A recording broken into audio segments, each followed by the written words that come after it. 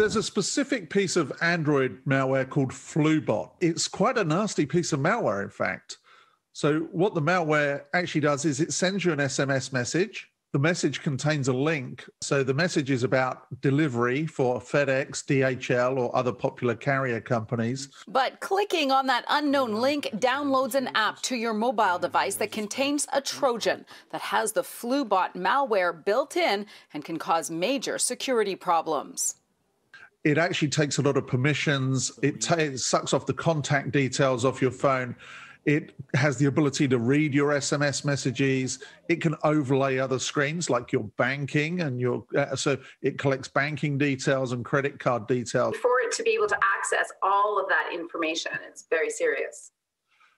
It is very serious. And unfortunately, it asks for those permissions on installation. You just click yes, that's fine, because they want the app that's being downloaded. Right.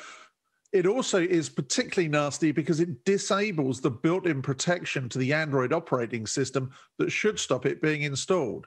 Once discovered on your phone, it has to be removed manually, which can be a difficult process. One of the ways to do that is to go into the accessibility services and remove the app through the accessibility services. So any text message that you get with a link in it, what should you do instead of following that link? Well, if you have a cybersecurity product on your device to start with, it would automatically be blocked because it's malware.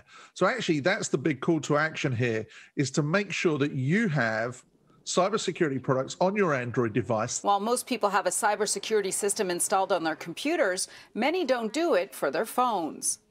People think about those security measures on their laptops, their computers, but maybe not know that they can actually put that on their mobile device.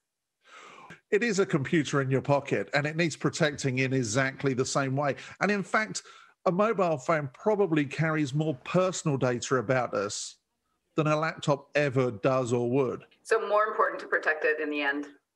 Yeah, absolutely. It needs to be protected. It's carrying a lot of sensitive information. To see the whole video on how to remove malware from your phone, go to our website, citynews.ca/extras. In Toronto, Audra Brown, City News. FedEx app.